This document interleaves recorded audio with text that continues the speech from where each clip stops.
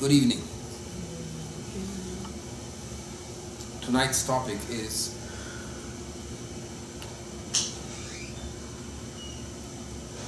Israel is you.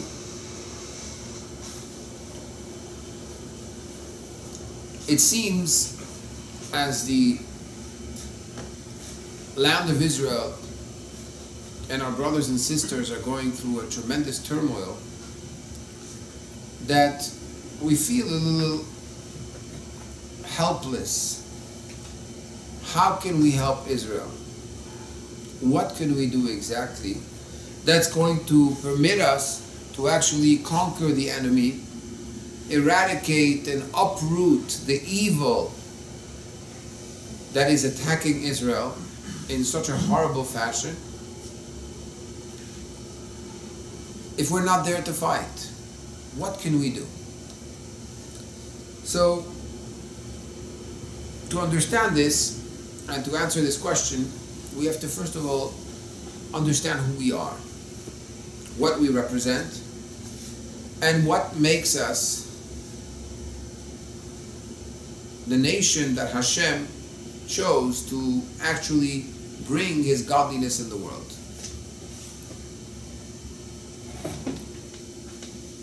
How are we made? What makes a person? What makes a Jew? We know that the way God created man is completely different than the way He created all the rest of the creation. When God created the rest of the creation, He spoke and there was. Meaning that in one word, all the vegetation was. In one word, all of the birds were. All the animals were. All the fish were. The water, etc., etc.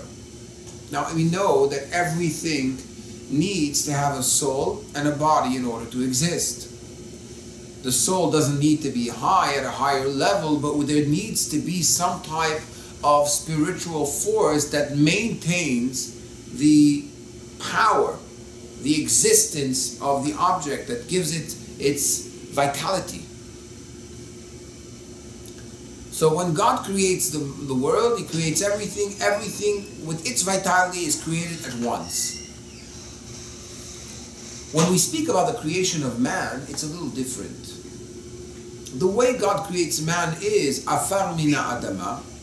He creates man from dust, and He makes literally a human of mud, a big piece of mud, a nice one. And afterward, God blows into the nostrils of man a spirit of life.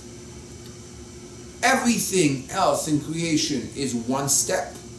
Body and soul come as one. The creation of man comes at a two-step process. Why? Why a two-step process? What's so powerful about a two-step process that there isn't in a one-step process? In a one-step process, both the body and the soul have to be at the same level. They have to be, so to say, equal. The power of the soul cannot be much bigger than the power of the body. The recipient and the light that shines in it to give it its vitality, everything is in perfect balance. It came at one. Man, on the other hand, is different. When mineral life, vegetable life, and animal life were created, they were created with a purpose already. Man, concerning man, it says, Ahor vakedem tzartani. King David says that he is the last of creation and the first of creation. What does that mean? It means, literally speaking, that after God created everything, on Friday, the last creation is man. So what does that mean? Is he the last or is he the first? On one hand, he's the purpose of creation. On the other hand, we see that he is the last of creation. So we say to man, man, really, you have no purpose. The way you were created was purposeless. Everything else was created with a purpose. As soon as a creation came about, it came with its purpose. the original state of man as a piece of mud, a golem, is nothing. He has no purpose. So he's lower than all creations. It's only in the second step, when it says God blew into his nostrils a breath of life, that suddenly the purpose of man is blown into him. Then he has purpose. But if we look at our bodies, we have to understand that really the body by itself, without the purpose, is lower than all the creations of the world. Everything was created with a purpose. On the other hand, why? Why? The purpose of man is a much higher purpose than everything else. The reason for this is that when you create everything in one step, there's a balance between the body and the soul. When you create it in two steps, the body is the lowest of all creations, but it's inspired and given life and power with the highest level of creation, God's breath. When you speak, how much comes out of your mouth? When you breathe, man de nafach, the Zohar says, mitoch ya nafach, mitoch yuto mipnim yuto, sheitoch yuto pnim yut, hayut ha'adam. The essence of the person is expressed in a breath, in a blow. God blows into his nostrils a breath of life. So on one hand, you have the essence of God, which is blown into the most physical, purposeless piece of dirt, piece of mud. I'm sorry, not dirt. And you have this creation. So what do you have? You have dichotomy here. You have a problem. You have a major problem. You have the most unbalanced being in creation. Someone which on one hand is the lowest and is connected to the highest. Where do I go here from here? If you're an animal, you're an animal. If you're a vegetable, you're a vegetable. No problem. That's my purpose. That's who I am. But the moment that I have on one hand that tremendous force, that tremendous power from the highest possible level in the most physical body pulling me down, what exactly, where do I go now? I feel the two powers constantly fighting over my consciousness, over the nefesh hamaskelet, the intellectual soul, the processing, the center of my being, on who's going to actually dominate here. And each one is very, very powerful. So what do I do? Where do I go? Maimonides says in the laws of Yesodei Torah, of the foundations of the Torah, chapter 3, law number 9, he said over there that everything is, in the preliminary, just before that, he explains that everything is composed in the world. There are four main elements: the element of earth, air, fire, and water. Everything you see in the world is composed. For example, he says, if you look at the sun, it's fire and earth. If you look at the angels, it's fire and air. If you look at man, it's earth, air, fire, and water. I won't say earth, wind, and fire, no. Earth, air, fire, and water. Four elements. He says, and therefore, the lighter an element, the closer it is to God. The closer, the more knowledge it has of God. And he says that therefore the conclusion is, in that law, Maimonides says, the angels, which are just made of fire and air, since the physical element is lighter, therefore the spiritual element is more dominant, and therefore the knowledge angels have of God is a greater knowledge than the knowledge of all the constellations and the sun and the moon, etc. But the sun and the moon, which is made of fire and earth, has a higher knowledge of God than the human has, because the human is made of all four elements. So therefore, the element of godliness inside is not as revealed. I remember the first time I studied this law in the Maimonides, it really bothered me. It irritated me. How is it possible? What do you mean? You mean to say that the sun has more knowledge than me of God? Than the angels I can understand, but the sun and the moon? This is all talking about the physical body. The soul is the core essence of everything. It's higher than anything else. And therefore the knowledge the soul has is great. The Talmud of Chagiga, in page 16, says, Shisha dvarim ne'emru bevnei adam, shlosha kemalachei hasharet, shlosha kebehema. There are 6 things that characterize a human. 3 resemble the angel, and 3 resemble the animal. 3 resemble the animal. We eat and drink like animals do. We reproduce like animals do. And we make our needs like animals do. Like angels, we're able to speak Hebrew like angels do. We stand upright like angels do.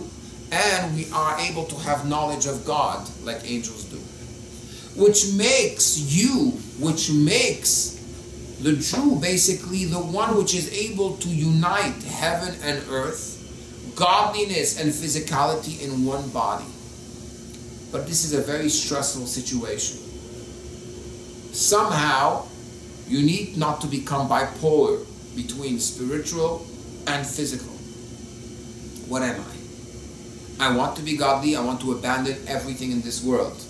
I want to have what's called kalut hanefesh. I'm ready to leave this world and just say, you know what, I don't want any of it.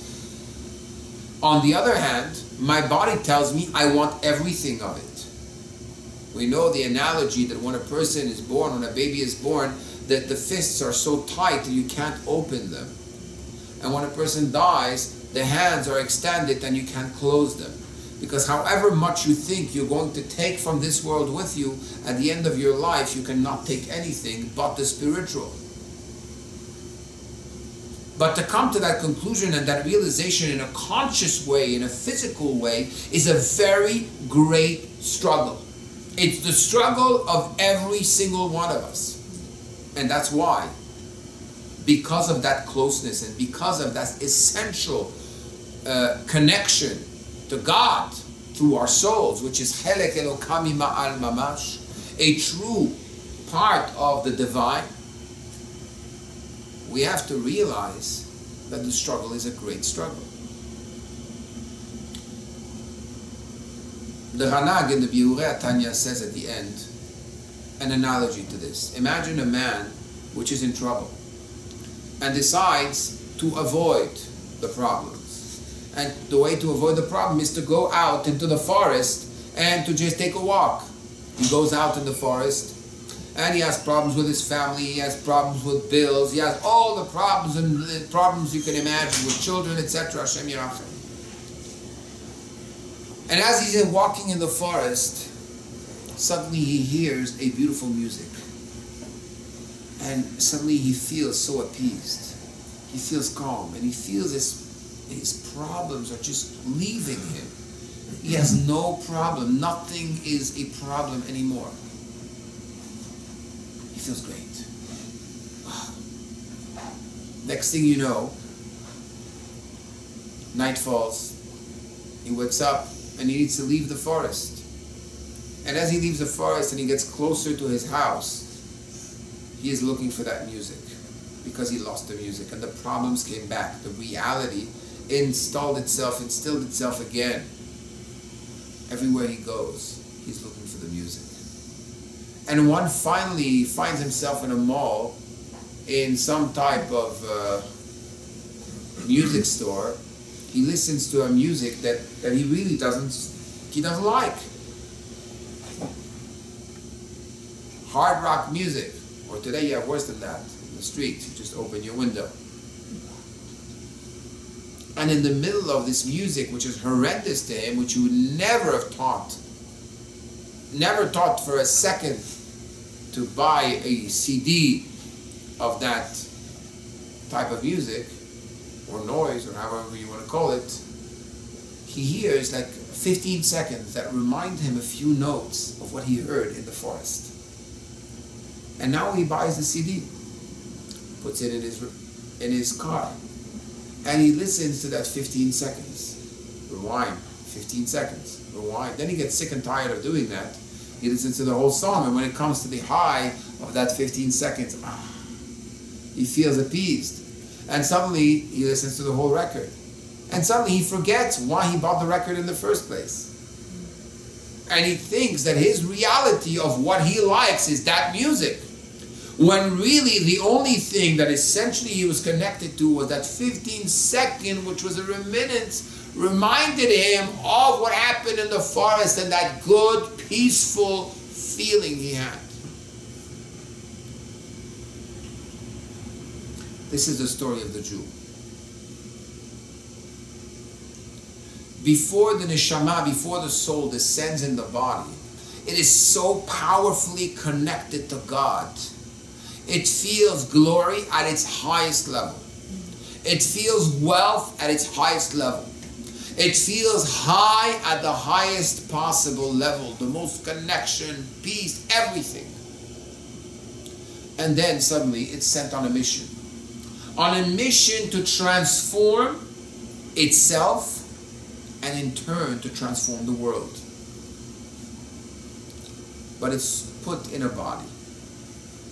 That body could have landed in South Beach, in Miami Beach, in San Diego, in Taiwan, Uzbekistan, or wherever. Each one of these places has its particularity when it comes to being crazy. You go to Rio de Janeiro, you'll find a certain craziness at a certain time of the year. You'll go to France, it's okay, it's crazy the whole year. Especially now. And the body is suffering. It's suffering because it feels it has this voice inside of itself trying to push for something that the body just can't offer because it's so imprisoned and so caught up in itself, in its reality, which is called the body. The soul, on the other hand, is just wants to scream. I want to get out of here. Why'd you put me here? And we have these two voices pushing, each one in its direction, and we don't know what to do.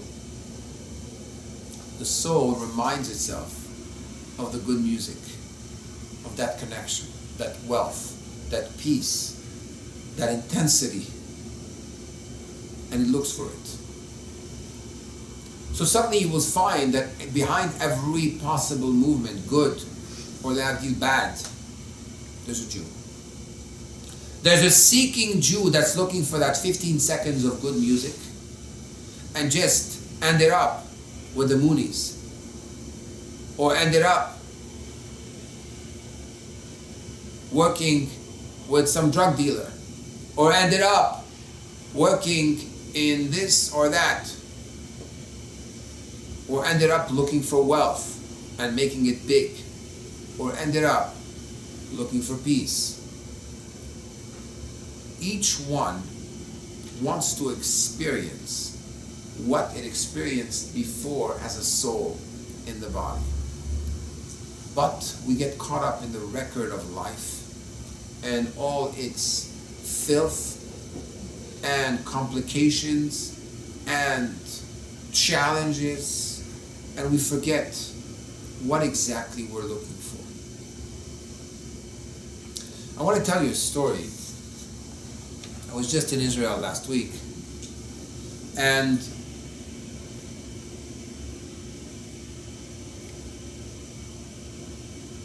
as the first missiles were falling on Israel, I was at a wedding not far from the airport for a few hours before my flight, and a young man, a Hasid of the Rebbe, told me a story. told me a story that touched me very much. He said that one day, a great speaker, a Chabad speaker, was speaking.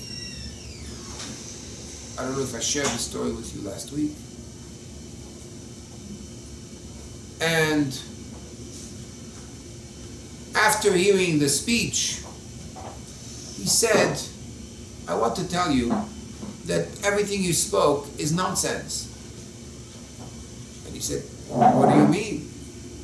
Everybody was tapping on the rabbi's back, telling him how they were inspired. And here, this guy just comes out of the blue and says, you spoke nonsense. What do you mean? He says, very simple.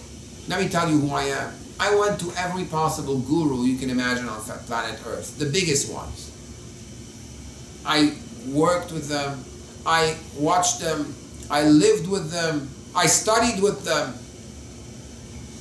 And the way I could identify the connection one has with spirituality, with godliness, was through looking at their eyes. Then, being I'm Jewish, after seeking all these different religions and different gurus, somebody told me you should go see the Lubavitcher Rebbe. So I went to see the Lubavitcher Rebbe. I went there for 2 weeks. I didn't pray once. But for 2 weeks, the only thing I would do when he would come out to prayer in the morning, in the afternoon, at night, I would just stand there and look at him, stare at him. Till one day, he turned around and just looked at me in the eyes. And in these eyes, I understood something extraordinary. That the physical envelope of the Rebbe has nothing to do in this world. It's only just a little garment. It's a garment that's there to hold a flow of godliness. The only thing that was flowing through it was godliness. And therefore the body was completely secondary, completely detached, and was just something that's needed in order to be attached and to live in this reality of the world. When I hear you, I hear your ego, he said. When I saw the Rebbe, I didn't see any ego. I just saw a flow of godliness just flowing through, and he wasn't in the way. That's what I saw in his eyes. We have that conflict that we look for the ego, we look for what the body wants. But the ultimate is to just let the light of Hashem flow through us and do what we have to do. But we are the body. For a tzaddik, for a righteous, holy Jew, the body is secondary. Hillel used to say, the great Rabbi Hillel used to say, when he would go eat, I'm going to feed my shameful one. When you feed somebody else, you don't feel what they feel. You're not caught up in the experience of what they're eating. That's how a tzaddik feels. He feels in such control, such mastery of his body, that when he eats, the simple act of eating, he doesn't feel he's feeding himself. He's feeding the body. There is a detachment between the true identity of the person and the envelope that surrounds the person and expresses the person. So, the great challenge is how to make that reality, which is the reality of the soul, the reality of your body. So there's always this challenge. There's these logical things we make inside our mind on how everything is all right. I could have a little of God, a little of my body, everything, my personal pleasure, God's pleasure, and I'm going to make a little salad and everybody will be fine. We make everything logical. I'm going to go for the Nobel Peace of the Nobel Peace Prize, and at the same time I'm going to make peace with the most horrendous killers, terrorists, because I'm going to call them militants, and everything's going to be just fine.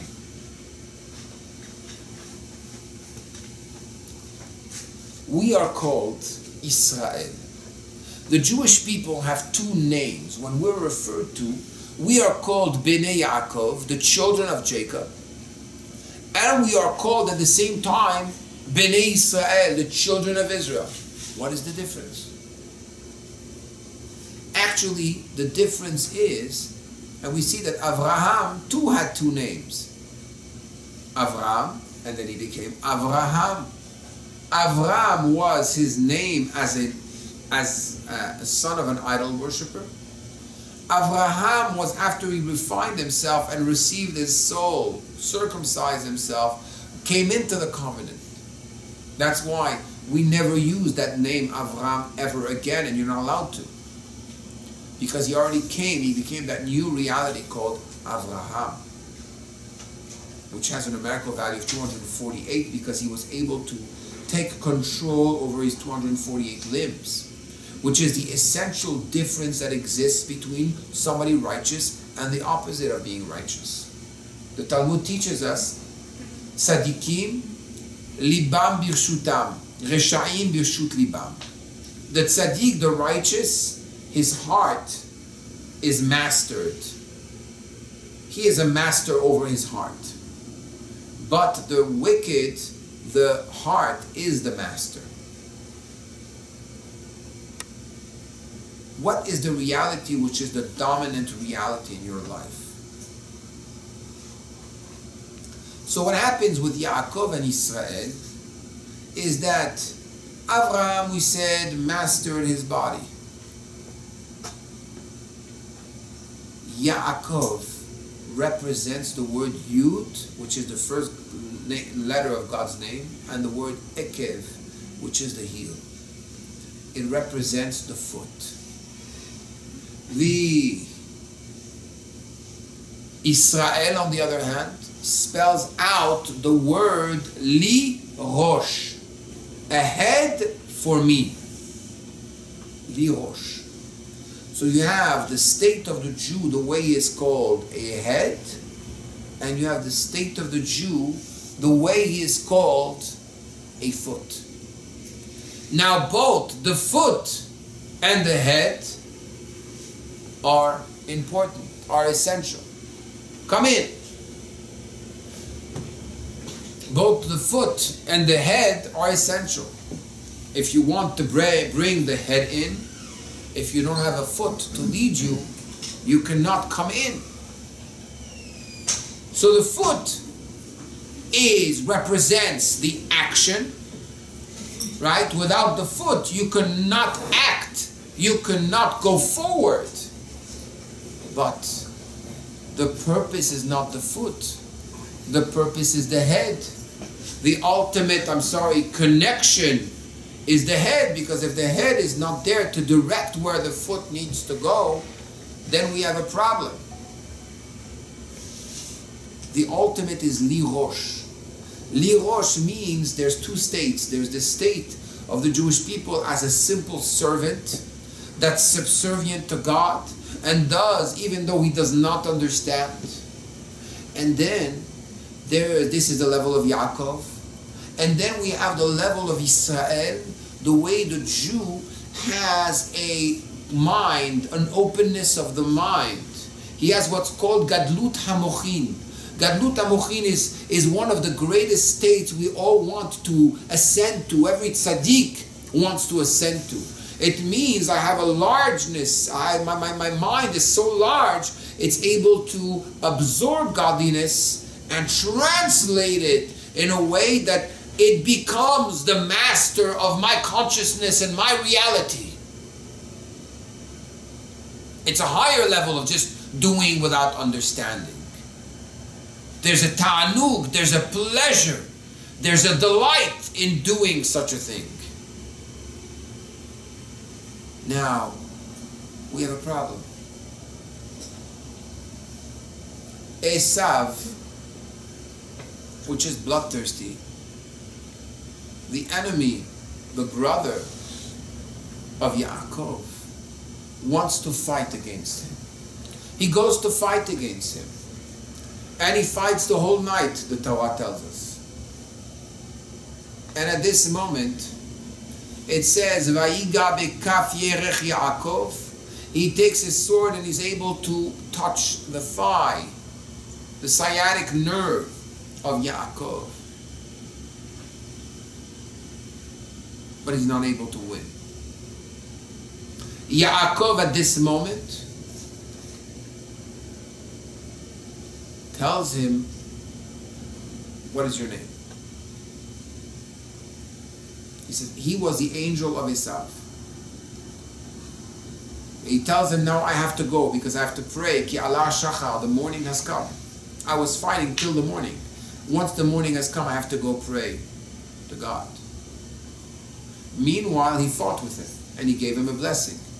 He says, now that you were able to fight against the angel, against me, your name will no longer be Yaakov, it's going to be Israel. What happened over there? The simple question the Ben Ish Chai asks is, practically speaking, when you are fighting, if somebody comes to hit you in the thigh, anybody knows in martial arts, you just block, right? You block with your hand down and you're not touched. Why did Yaakov not block? The Rebbe asks a question. We see that earlier on, when Yaakov puts his head down to sleep, to rest after 14 years of studying day and night in the yeshiva, after studying Torah, he puts stones around his head in order to protect his head from ferocious animals. Why is he putting stones around his head? Do ferocious animals attack the head, or do they attack the stomach or the other limbs of the body? Besides that, we find that when we went out of Egypt and when we crossed the sea, it says over there, Uvnei Israel yotzeim beyad Ramah, and the Jewish people came out with an upper hand.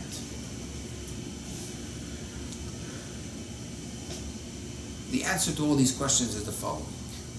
The Ben Ish Chai says that if you look at the hands are the extension of the heart. They represent the emotions.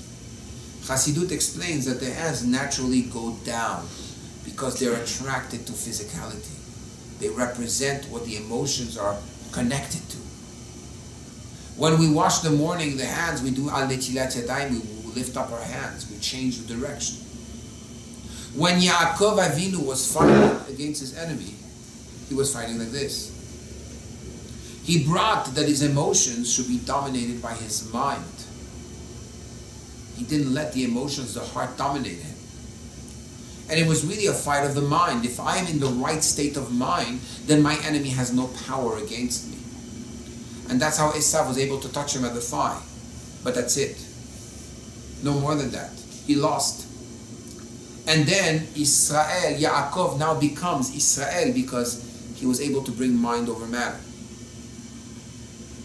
When Yaakov puts his head down, he understands that the animal will only attack him if he appears to be an animal himself.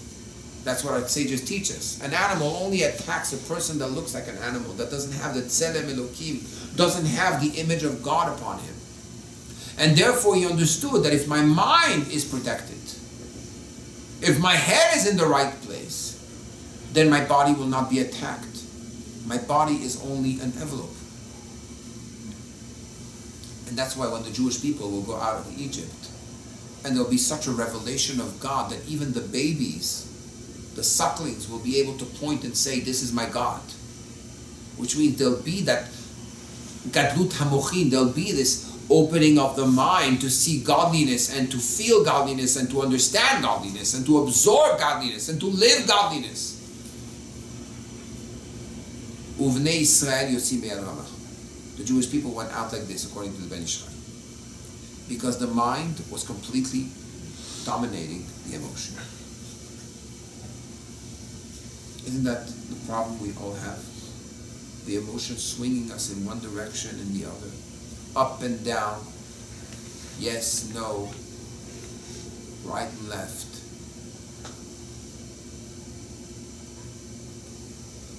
We are called Israel. Every single one of us is Israel.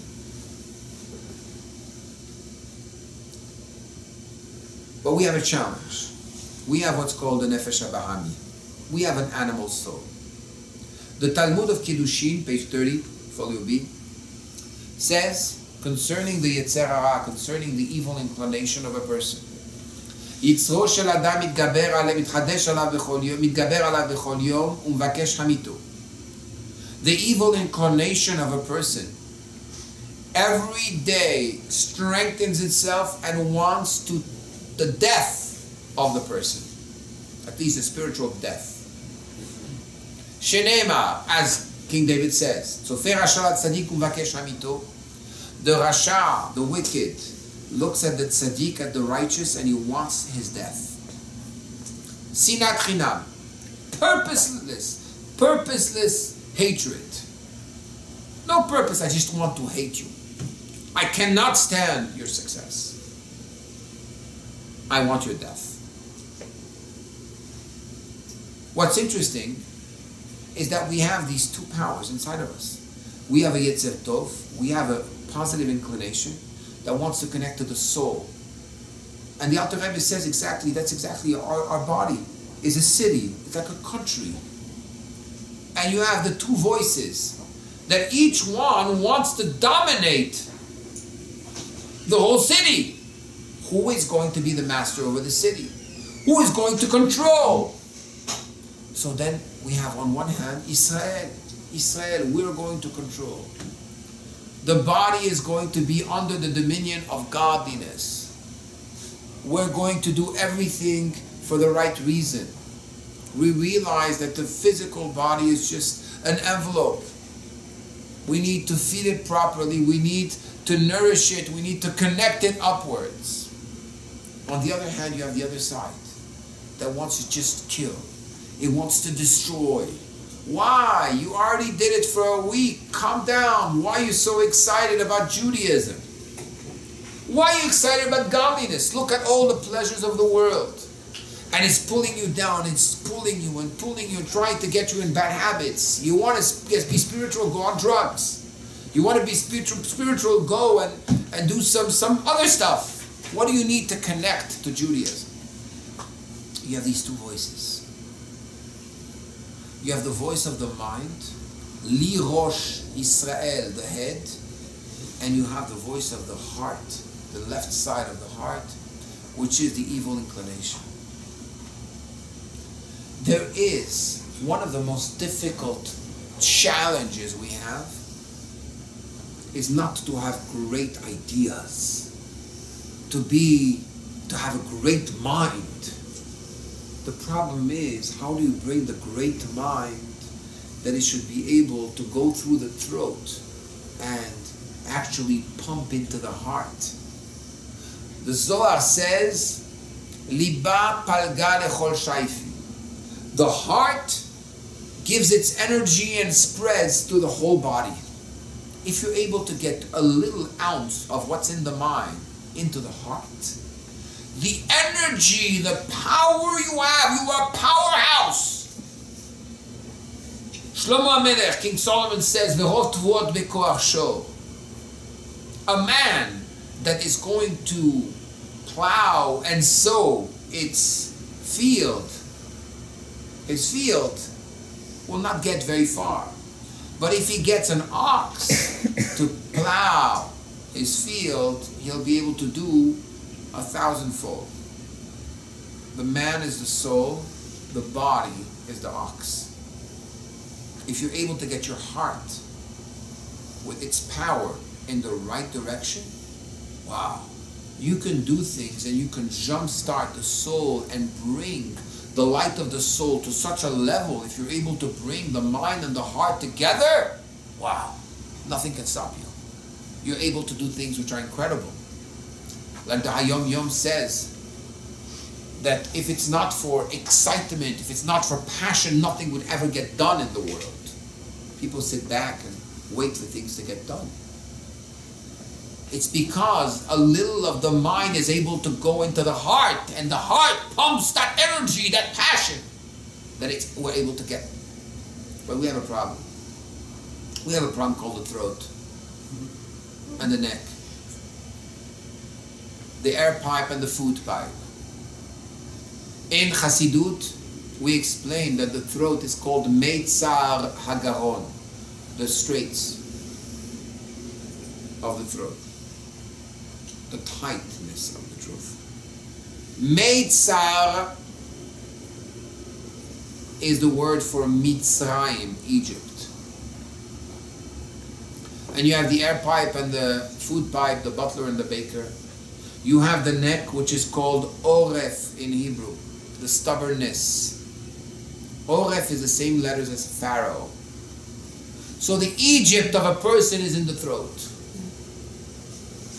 In order for the mind, which is Israel, to go down and to dominate the heart, it needs to break through Egypt. Egypt is, I want to think small. I can't do it. I need to consider what others will say. I need to try again.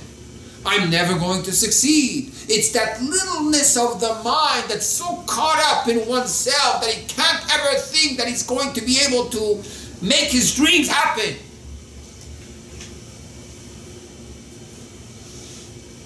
In Kabbalah, we have two elements which are called the Satan. The first one is the snake.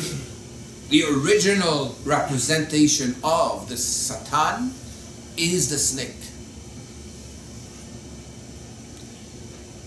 The Satan itself in Kabbalah is called the Samech Mem. Samech Mem. The letter Samech and the letter Mem. You can't say the whole name, that's the way it's referred to. We know that the serpent, the snake, its venom comes from between its teeth. If you look at the word Nachash in Hebrew, Nachash is, the first letter is Nun, the last letter is Shin. Nun and Shin together, you have the word Shen, which means the tooth. What's between the tooth? The letter Chet. The Satan, with its venom, which is Chet, when it attaches itself to the Samech Mem, you have the word Hamas. That is the hatred, the little terrorist that's ready to blow himself up and say, you know what, forget it. I'm ready to kill myself for the pleasures of this, for no reason. I'm going to I want his death, the Yetzer Hara. It's the opposite of what the Jewish people are. No nation in the world is flying over his enemy and sees there's two kids walking by a building, I'm not going to bomb. All the weapons and the artillery, etc. of the enemy are blowing all over the place. But no, I can't. That's Israel. A mind of its own. It's the only nation, and that's why we're the only one criticized when there are lives which are lost in the process.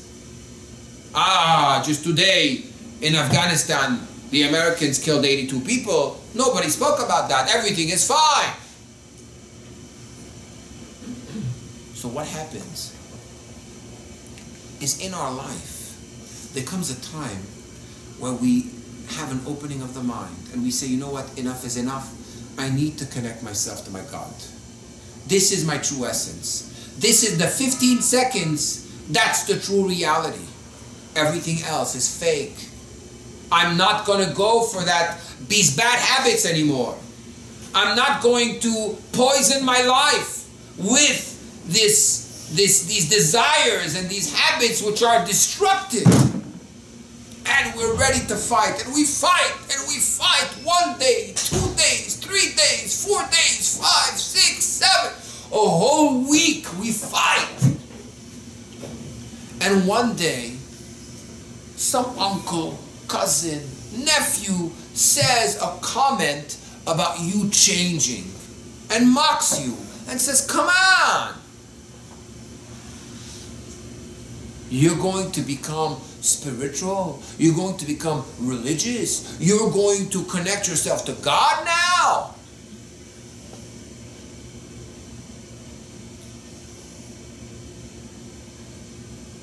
Come on, go back to your bad habits. What is the problem of that? Basically, you've taken the great mind and you brought it back to Egypt, the throat. That's exactly what happened to the people. The Jewish people are fighting the enemy for 7 days. And then Egypt says, make peace with Hamas. Because it can only be in that place of the smallness of the mind that we could be, excuse me, stupid enough to even discuss with the most disgusting, brutal, cruel animals of the earth. Only in a state where you're not normal, you are sick in the mind. You descend to Egypt, over there's a possibility to discuss Israel with Hamas.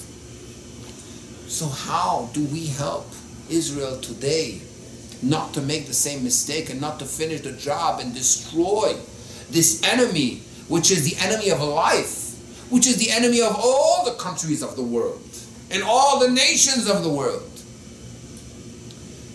By conquering our own land. When we will not make peace with our own little Hamas, our own little Yetzer Hara which is inside of us, and conquer it step by step, 5 minutes at a time, say, you know what, I'm not going to do this. I need to make that God is the voice that's heard here. No other voice. I'm going to finish the job. Because if I don't finish the job today, 2012, in 2014, I will find myself in a worse situation ever. And then, chas v'shalom, I don't even want to go further. If on the other hand, I'm able to conquer myself, I come to peace with myself, not with the enemy.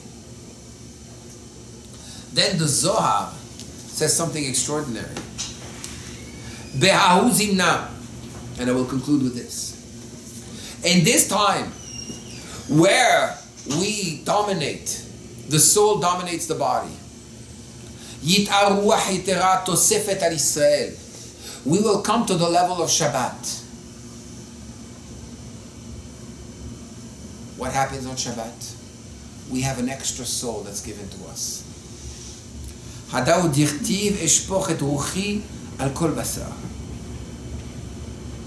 I will pour over, God says, my spirit over every flesh.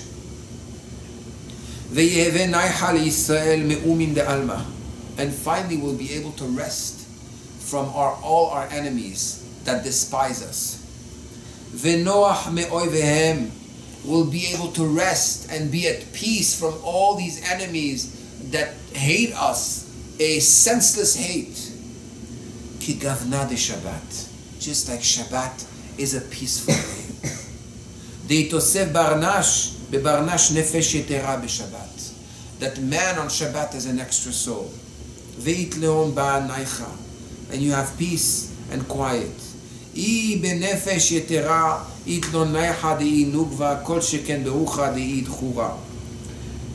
if this is the case of the soul, which is feminine, right? How much more so the part of the soul which is masculine, which is the source of affluence, it has complete peace. And in the Zohar of Parashat Truma, it says over there, when we have that unity, when we're at peace with ourselves and when we're at peace together, then at that moment, that unity and that connection we have is so powerful that the light that shines from us is so powerful that it lets no enemy touch us. I believe, and this is a personal thought, that the 18 days we spent being in unity as a nation for the 3 teenagers was a preparation to protect us the way we are being protected now in the land of Israel, with the great miracles, incredible miracles that we are seeing. And we're not talking enough about it. We need to talk more about these miracles. A rocket that falls all the way to the door, bangs the door, nothing happens to the people inside. A rocket that takes the whole house, and the two elderly people which are sitting on the couch are still sitting on the couch with no house around them, but they're alive and nothing happened to them. A rocket that falls by a balcony and it's resting like this, never exploded. A rocket that's sent by the enemy on a electrical plant in Israel, and it happens to be the electrical plant that gives electricity to the enemy. And now they just deprive themselves of electricity, 70,000 people.